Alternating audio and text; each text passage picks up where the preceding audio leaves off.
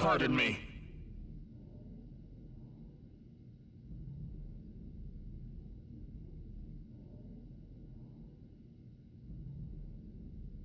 This way.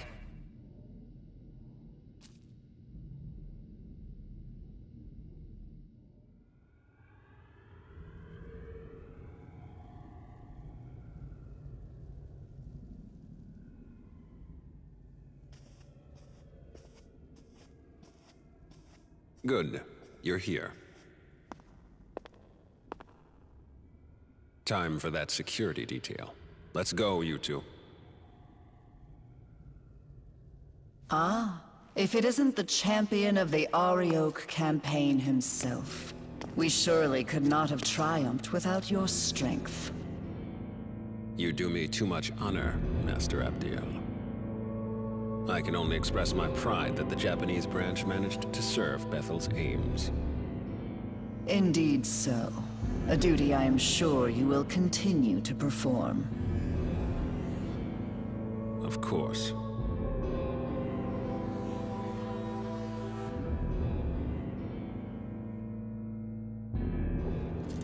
I will go on ahead to the conference hall.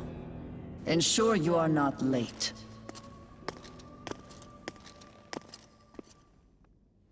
I can already tell this is going to be a mess. Well, that means we're up. Please direct Yuzuru and his friend when they arrive. Sir.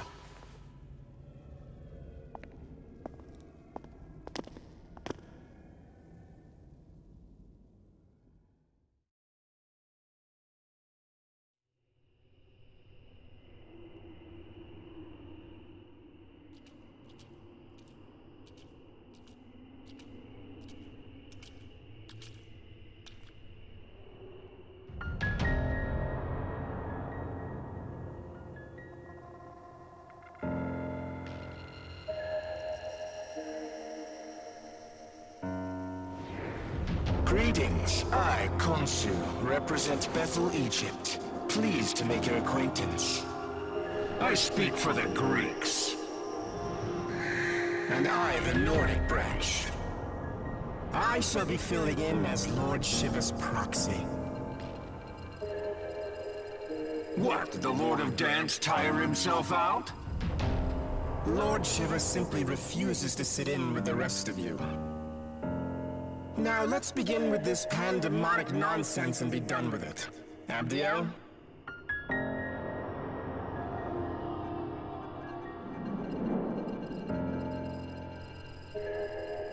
Very well. As many of you are surely aware, we have recently achieved a decisive victory over the legions of chaos. Surt, Ishtar, Arioch. Each of them were formidable in their own right, yet all lie slain at the feet of Bethel, Japan. Henceforth, all forces that marched into the Netherworld may retreat and return to their normal duties. I am unconcerned with the fate of Lucifer's thralls. What interests me is the Lord of Chaos himself. Word is he took out the Creator. Tell me what you make of that. Clearly that falsehood was designed to lead us astray. Do not be deceived. Bethel must remain united. How dim are you? You realize with the Creator gone, we might as well drop the pretense of an alliance altogether. True. I see no merit in joining forces any further. Lord Shiva has in fact expected this, and is already preparing our next move. Patience, everyone. Perhaps it would do us all well to step back and review our circumstances. Khonsu speaks wisely. Rather than acting rashly, let us each take a moment to reason amongst ourselves. This is a good opportunity to discern where each faction stands. Go and listen to what each of them has to say.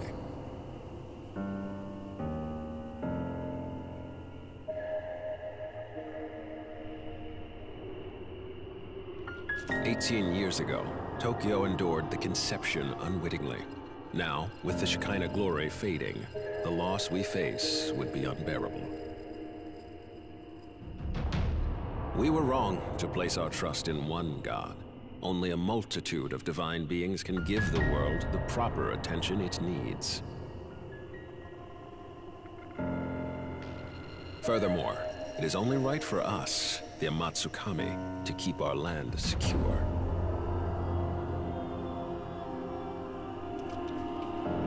I've always aspired to keep our city safe. To me, working with Director Koshimizu seems the most logical way to accomplish that.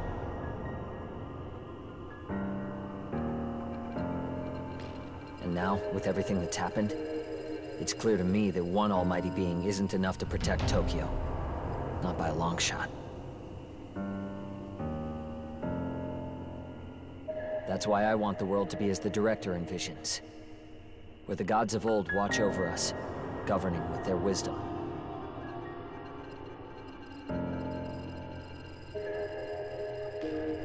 I'm Japanese too, so I'm all for the idea of protecting Japan. Still, Master Abdiel's words make the most sense to me.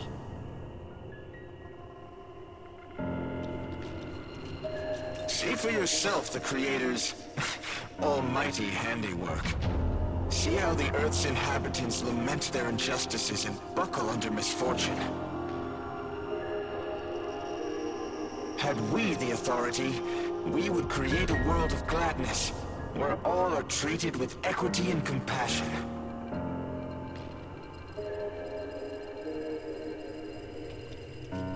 A time of great undoing is upon us. The word of Lord Shiva has been spoken. I must say, this world of flaws and contradictions fashioned by an absentee ruler is long overdue for renovation.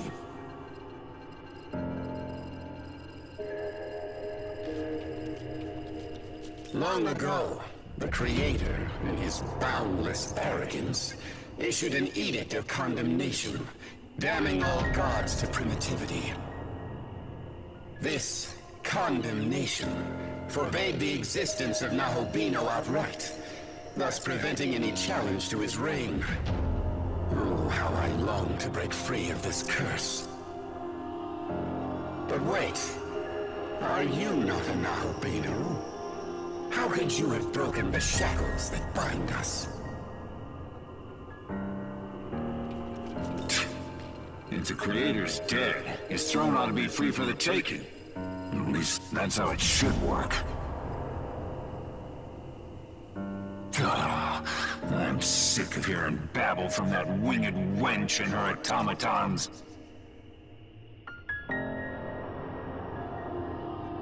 The Creator can never be defeated. But were that even to be true, surely he would rise up once more. Yes, we must await his glorious return. Until then, we join hands and guide our people. That is Bethel's duty.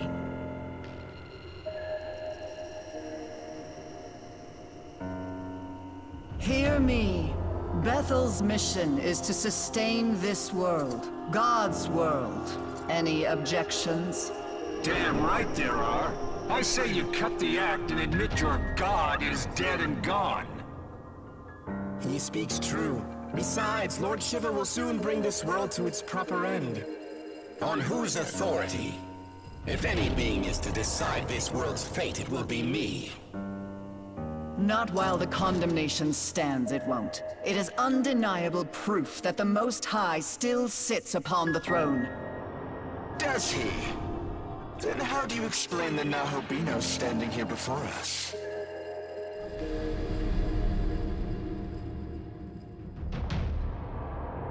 Are we to take it this god of yours deems him a worthy successor to the throne? Forgive me, but is he not the proto-fiend of Bethel? Has your god not chosen him? Very well.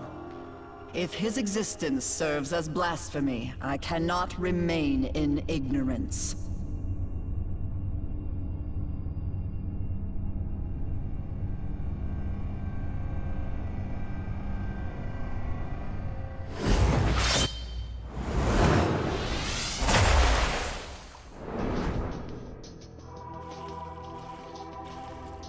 Witness, as I smite this aberration and blot out his sin from the earth.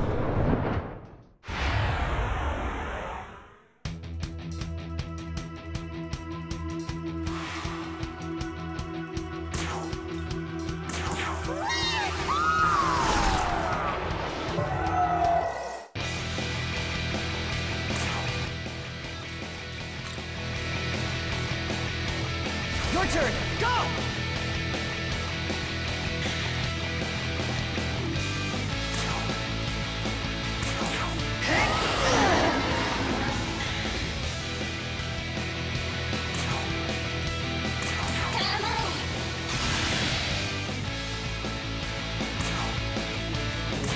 Here you go!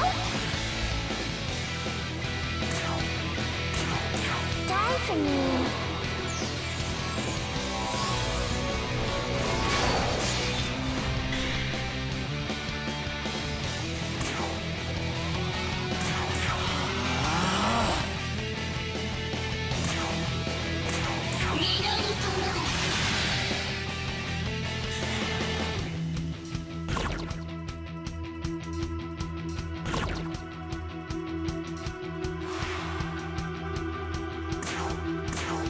Die for me.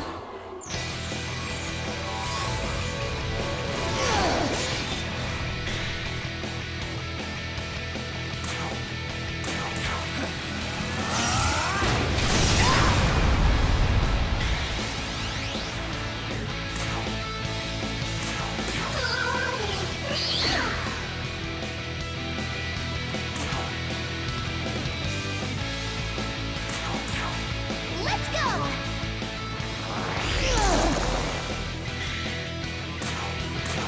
Die for me.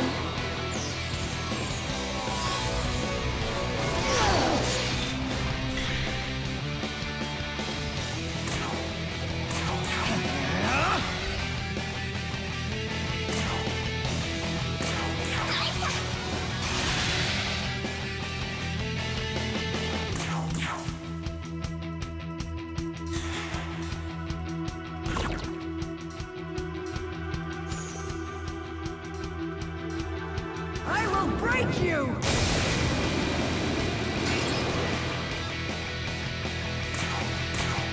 Die for me.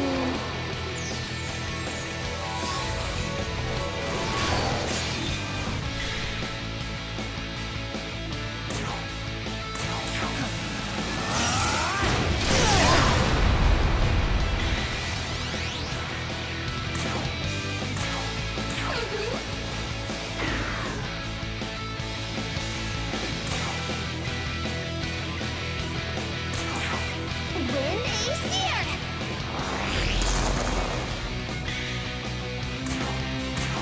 Die for me.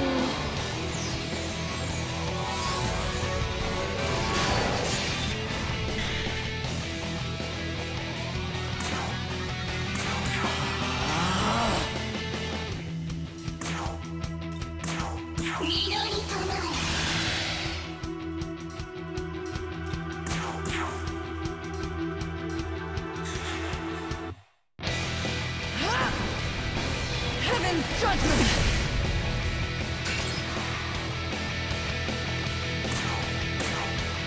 Die for me.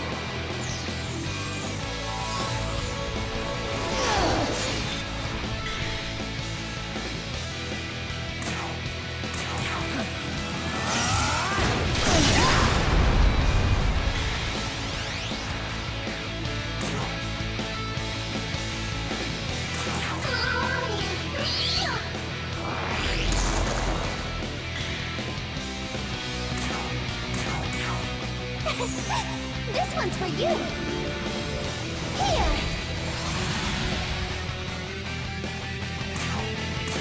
Die for me.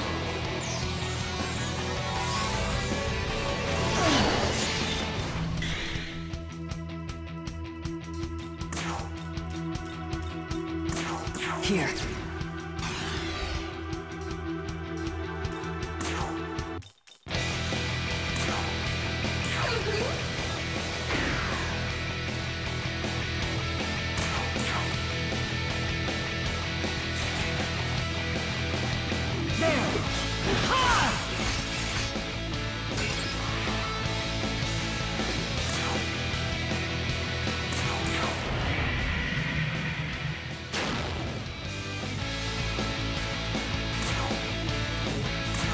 Die for me.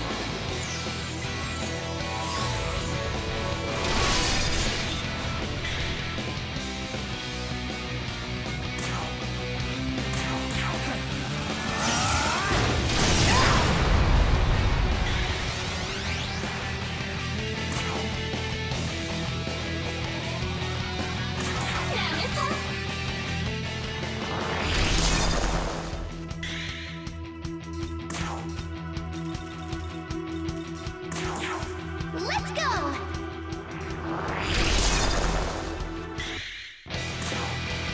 Die for me.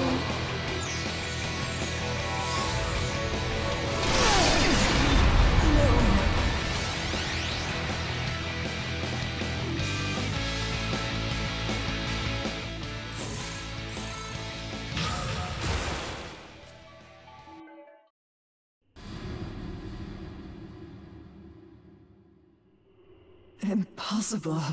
How could I have fallen? So this is the power meant for us. Not bad, Nahobino. God was right to be afraid. Perhaps I, too, will seek out my old knowledge. And so were our ties to Bethel severed. When we next meet, it shall be as adversaries. May none be so foolish as to cross me. I must inform Lord Shiva of this new development.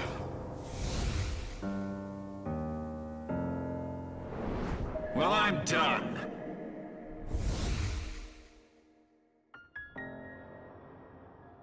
All have forsaken us for their own selfish gain.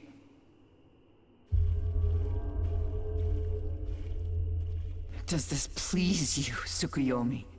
To see demonkind fall to chaos?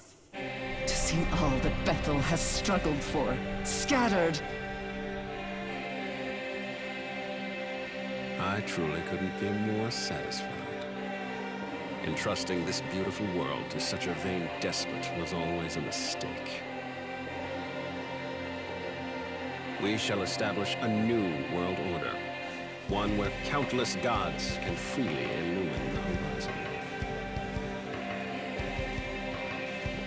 As for you, Abdiel, may you find your home.